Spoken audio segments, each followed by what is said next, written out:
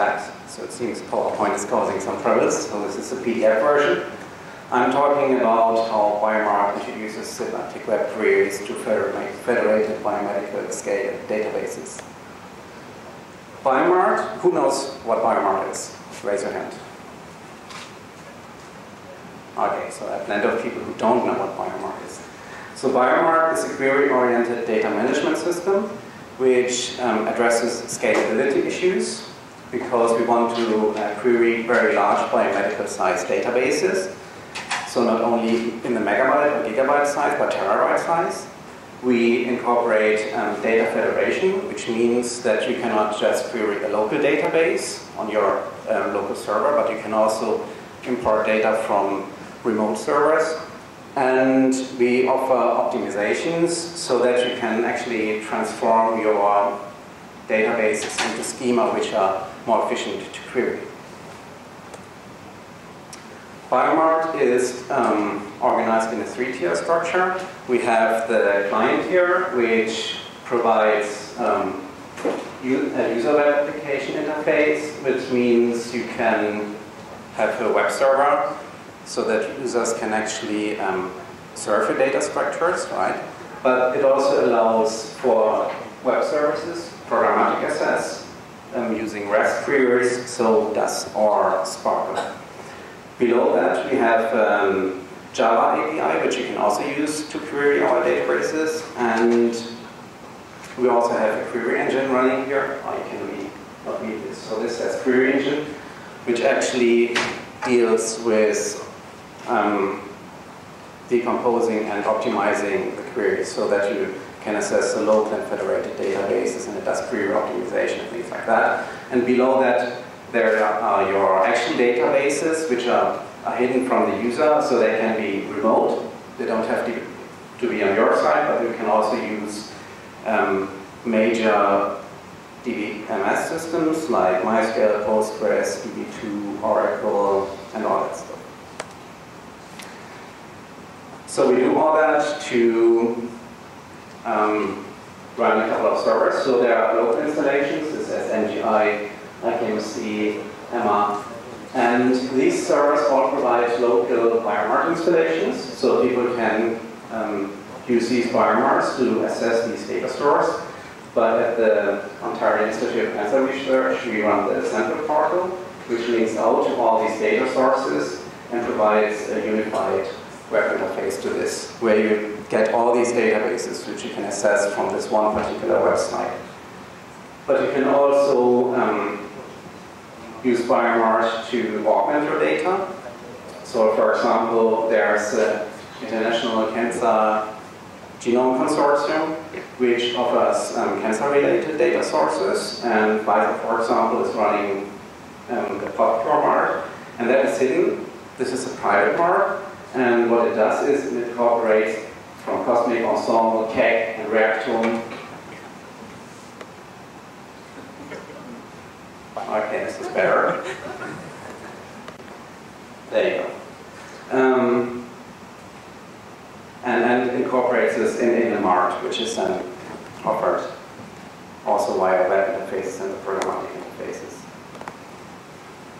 So BioMart does not just offer running queries, it also offers query optimization.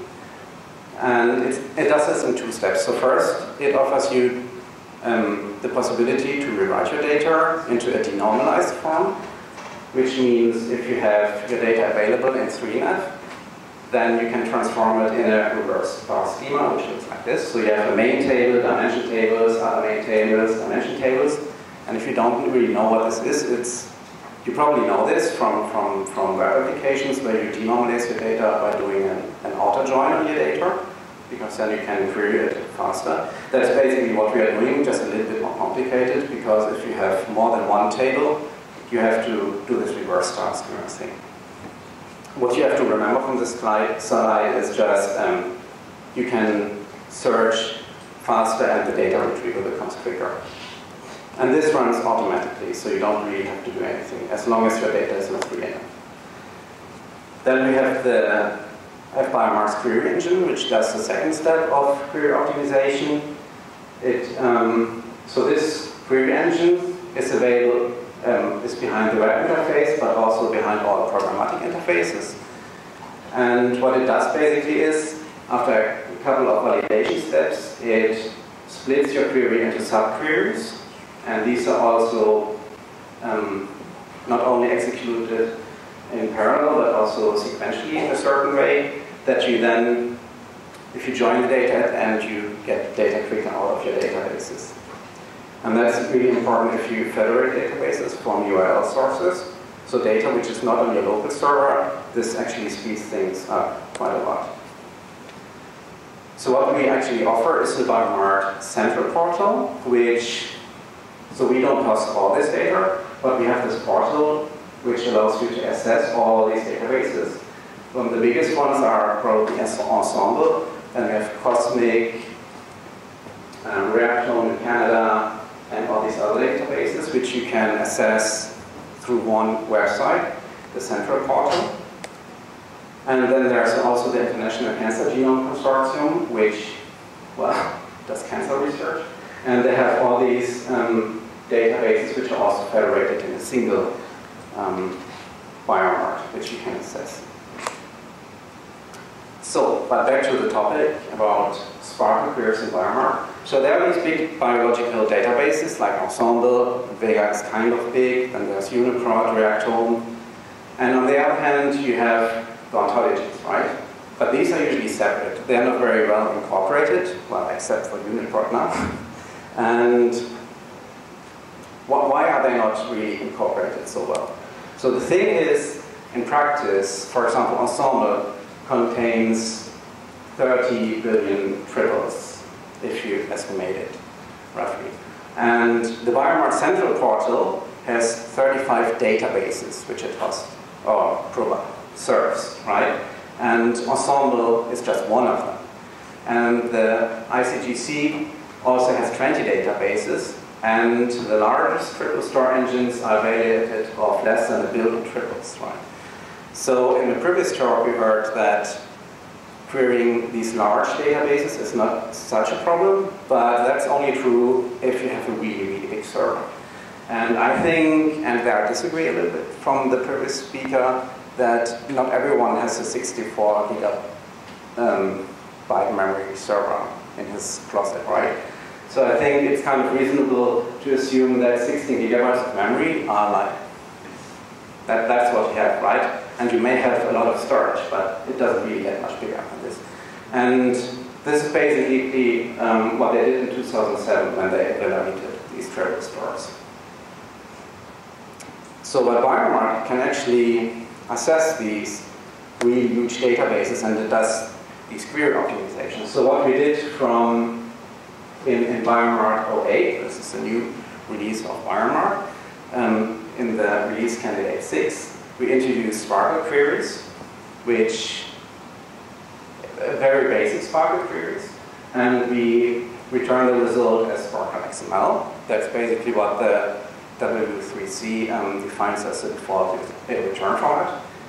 For all the databases which we show in all of our central portal and also in the ICGC portal, we allow the automatic ontology generation, which generates the web ontology language ontology automatically for you. So that's not, of course, not super smart because it doesn't really know the data structures you have in your database, but it's something you can start from. And with the RC7 version of BioMart, it actually allows you to customize this ontology and to load it back in again. So the subset of SPARQL we support is basically, BioMart doesn't allow you to run arbitrary queries like in SQL, right? Because you can formulate queries which are very costly to run. So in BioMart you can only do certain queries, which means you can ask for certain attributes in your database, which is like columns, and if it's federated, it doesn't matter, you can just ask for these attributes. And you can set certain filters on them, which are constraints. So you can constrain your result set to something smaller. So we support all these queries in our SPARQL subset. Then the data federation in SPARQL, that's not always so clear how that's supposed to going to work. In BioMart we have data sets, and in SPARQL you can define from clauses, and you can use this to actually query several federated databases at the same time. And the only thing which is, due to technical reasons, you can only query literals right now. So in RDF you have the subject and predicates, right, which can be, or which have to be non-literals. Those you cannot query from now, because we would have to generate this data on the fly, and I haven't got my head around how to do that right now efficiently. So for now you can only query the literals, which is basically the things which are in your database. In order to figure out what you can actually query, you can do a feature discovery by retrieving the ontology, which is automatically generated for each data set you have in your database, and you can then load this ontology in Protege, Swoop, and all these other whole tools which you have. And I give a small demonstration a little bit later. A query looks like this, which you probably know. So here it says, give me all cosmic sample IDs, sample names, gene IDs, from the bone marrow samples. Here you have a small header, which has to be pretty much always the same. Then you do the select, you say where do you want it from, what do you want it from the cosmic data set, and then you give the attributes here, and you say the filter here is blood bone marrow, which should apply to sample source. These queries actually can be automatically generated from the web interface, which I can also show a little bit later. Actually, I'll show it now. So, okay, so this is the website.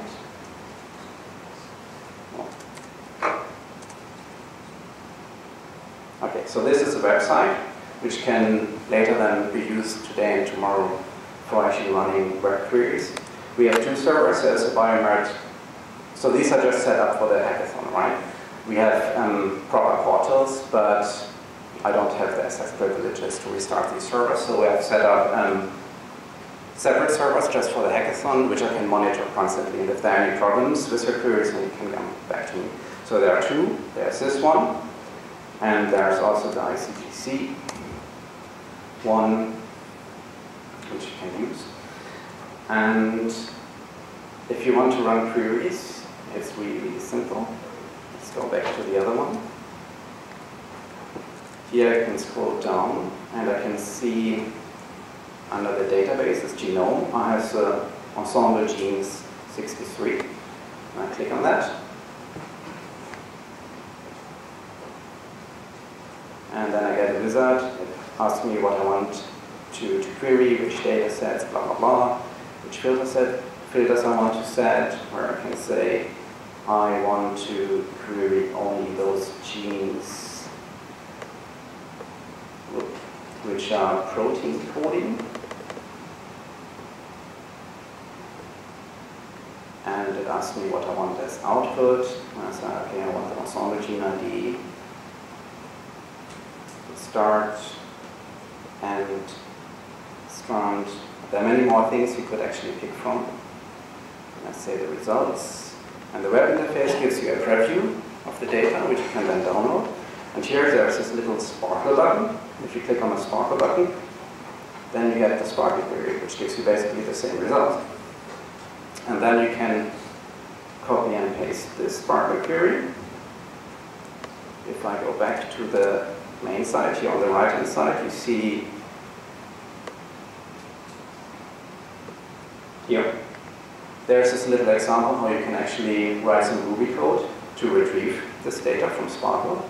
And there's this little Ruby script, which is here, which actually does a little bit more than the sample code here. So you can copy and paste the query, which we saw on the website, into a file, which has the same name as this config here, right? Because this is the access point you have to BioMart. So I just copied it copy and pasted it in this file, and I put a limit 10 at the end, so that we only get 10 result rows, right? And if I execute this, so this is a script which you can download from the website, BioMart SPARQL Ruby. You give the host name, which is a federated port. If I execute this, oh my god, it doesn't work. No, I think it's just very slow. So then you get these 10 rows you asked for. And if you actually look in the Ruby code, this is formatted as TSV, but that's of course not what is returned in the SPARQL XML. The SPARQL XML looks like this. And there you have your semantically annotated data. Basically, you have the bindings, right? The start position, end position, strand, ensemble gene ID, and then you get the return results, which are right now only literals, right? Because right now you can only return literals. And now we can go back to the presentation. Oop. Yes. And so the SPARQL person, that's really just me in the BioMart team. But then there are all these other guys which work on the query engine, the web front end, and all these other things. And we have the mailing list as well, where you can post questions and we will try to answer them. Thank you.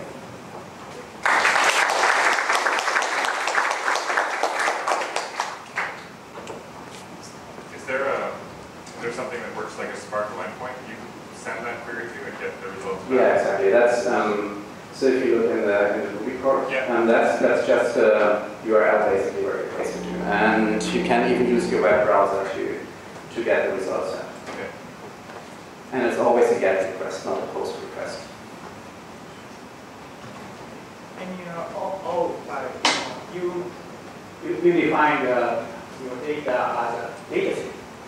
Yeah. How do you communicate with definition reality?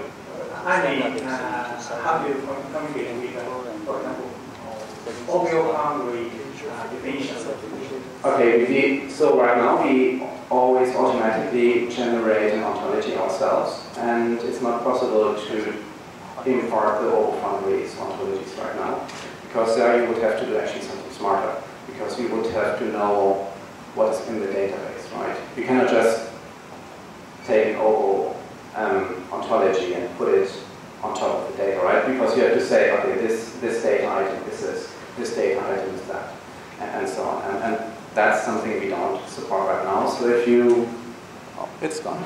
So if you open an ontology in Togotv, right now it only gives you the data sets you can query, which are sometimes, let's say, the species, different species data sets, or cosmic, or other biomarkers, it's different cancer types. And then it gives you all the attributes you can query and set fields and so on. So that's what you get for now. I think that makes some duplication of the data set world and reality world. You will define the main data. But how your boundary may define the reality world. Yes, so in principle, so the ontology we generate is data-centric, right? Because that's only what we see. We only see data. We don't know what it is. And this ontology you can then modify according to open boundary terms, right? So you can set your own classes and your own literals eventually, right? So you can put ontology data on top of that. But you have to do it manually, and we are currently in the process to integrate this. That's something which is not ready yet. But yes, we are thinking of that, that you can actually say, this is a gene, this attribute which you are querying, right? And this thing, this is actually a protein identifier. And they're related like this and that. But this is in the works, and depending what you want to do, it might be or might not be possible right now with the implementation we have.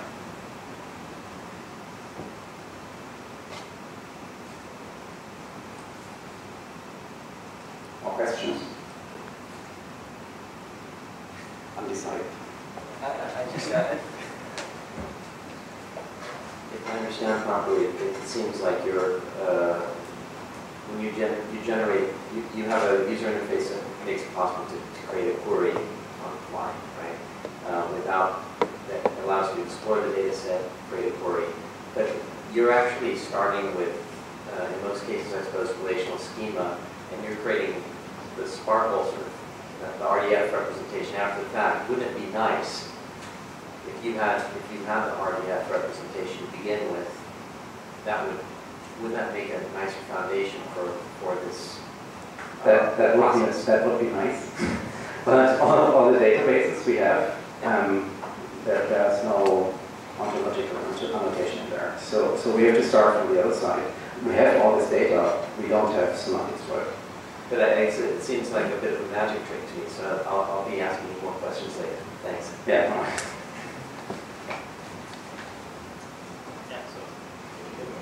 You can hear me. I can. So anyway, so you only return data attributes and results. So in some cases, you know that some of these data attributes is an identifier. So you could easily return numerize with them. Yeah, so that's something which you probably can do already. So you can probably already say, if you know, okay, this attribute is always in the ensemble gene identifier, then you can annotate it properly. And this should work right now, but there are some untested things about that. This you know in your database already. So Yeah, of course. Directly identifying. Yes. That would already make things mashable with that. Yes, you have to do it manually, of course, Right. because there is no magic, right? But yeah, so that would be possible. And if your data structures are so simple that you have data of one kind in one column, then this is really perfect to do, right? But not all databases are like that. Some databases have multiple types of data in one column, and then it actually becomes complicated because you would have to set a filter which distinguishes what you're actually trying to write into that.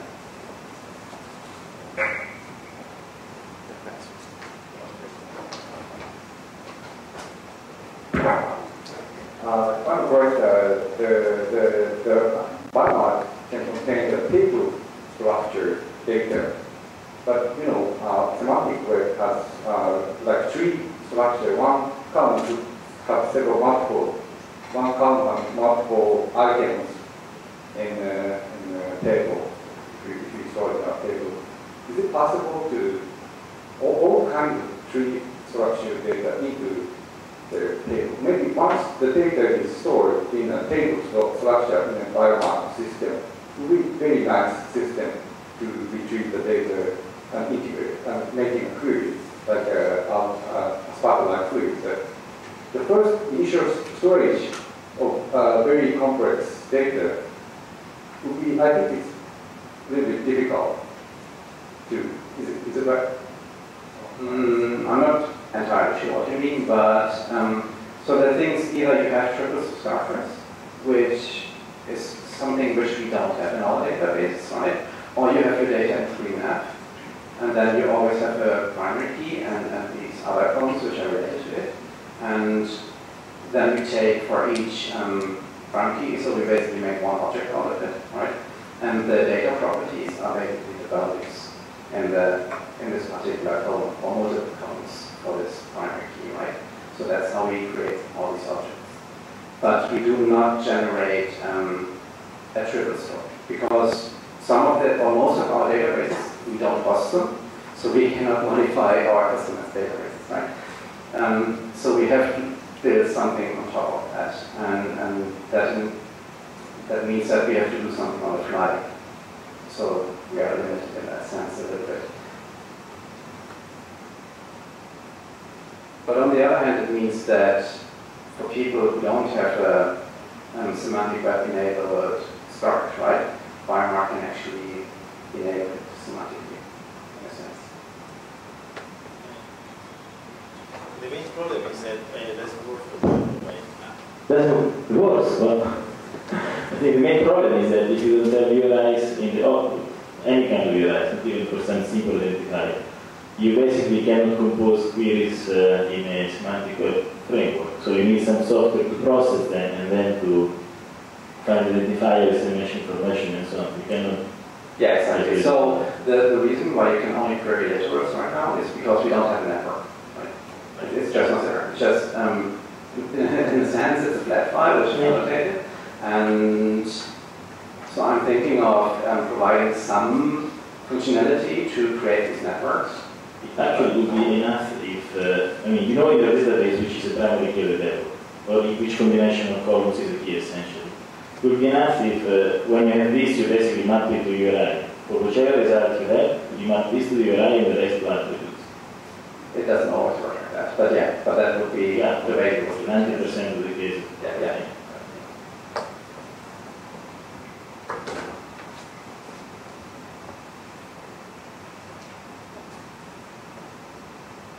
Just keep them coming. Okay, if there are no questions, let's move to the next speaker. Thank you.